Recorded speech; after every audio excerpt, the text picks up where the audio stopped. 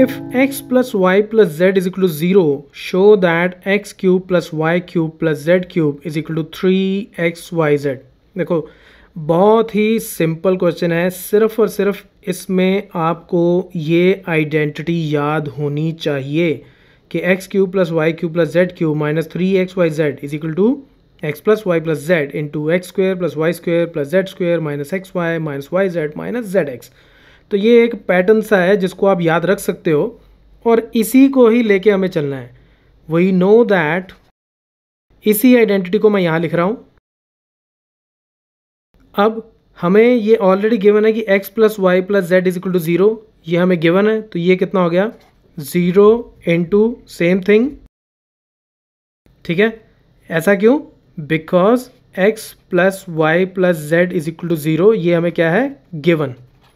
तो ये क्या हो गया ओवरऑल 0 हो गया, 0 इंटू एनी थिंग इज 0, ठीक है। तो ये पूरी टर्म 0 के बराबर हो गई। तो इसका मतलब क्या हो गया, this implies x cube plus Y cube plus Z cube is equal to 3xyz। इसको मैं उधर ले जाता हूँ तो ये हो जाएगा 3xyz। और यही हमें प्रूव करना था कि x cube plus Y cube plus Z cube is equal to 3xyz, hence prove. So that's it from this tutorial. Keep watching Mathemafia.